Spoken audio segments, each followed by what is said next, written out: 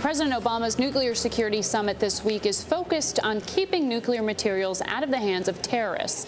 But he has also been supportive of civilian nuclear energy programs, which can, some say, create dangerous waste products that could be used to make weapons. Well, Seth Grae knows something about these issues. He's the CEO of Lightbridge, which has worked with the UAE and other countries to develop safe, proliferation-resistant nuclear fuels. He joins us here in studio. Seth, when people hear reports of Iran, which says we're developing for energy, not for weapons, and the U.S. says, no, you're developing for weapons, it raises questions about whether there truly is nuclear energy that isn't potentially a threat. Tell me why your company has found a business, how you found a business in this. Right. Lightbridge has developed fuels that will work in the existing types of reactors as well as the new ones that will be built that will prevent the reactors from making any nuclear weapons materials. So even if there weren't inspectors present, they still couldn't use the reactors to make any weapons materials. So you do this based on something called thorium. You say that the United States is in some ways the Saudi Arabia of thorium. Right. What is it? Thorium is a metal, and it's found inside sands. The beaches of Long Island and California have a lot of thorium in them, and it's found around the world. It's an abundant material. And so it's an alternative to uranium? Right. We also use uranium in the fuel, but it is an alternative to uranium. Okay. So tell me, when you're listening to President Obama talk about nuclear security and the threat of basically some of this weaponry that already exists falling into the wrong hands, there's also questions about the decommissioning of some of those arms. What happens to the stuff inside the weaponry? Is there a way to recycle that? Is there a business in there for you?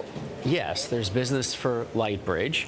We can take that plutonium removed from the weapons and use it inside our nuclear fuel with the thorium as a fuel that would provide energy, help power the reactors, and get rid of the plutonium by doing it.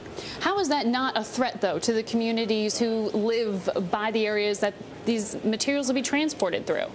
First of all, you wouldn't want to ship plutonium to any untrusted area. For example, we would never ship a plutonium-bearing fuel into Iran. In terms of the communities with the reactors, having plutonium in the fuel is just as safe as having uranium in it, what they're doing now. There's nothing more dangerous about that, but this provides added power, and it gets rid of the plutonium, so that it's not a threat anymore. So you run a publicly traded company that is in the nuclear technology business, yet it seems on the policy front that we are seeing this renewed interest in nuclear as an industry. Tell me how you grow right now in the United States.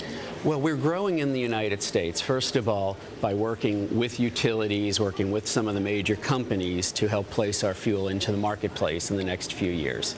We're also providing consulting services overseas, and we think soon to including some companies. Because the U.S. is lagging on this front when it comes to actually building a great competitive nuclear energy industry, right? France is out there. You've got the UAE out there with a nuclear energy infrastructure that some say is really sort of the benchmark. Yeah, absolutely. The U.S. started this industry. It has the most reactors, but it's lost its leadership, and we're helping to regain it. How do you do that?